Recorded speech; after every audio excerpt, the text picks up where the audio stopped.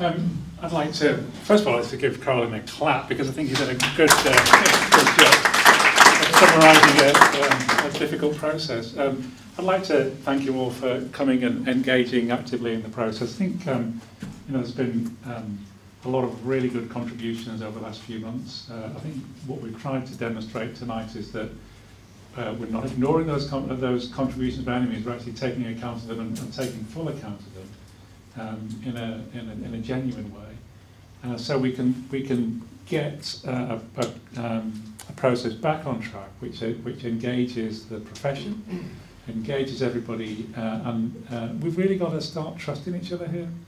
And if we don't trust each other, we won't get anywhere.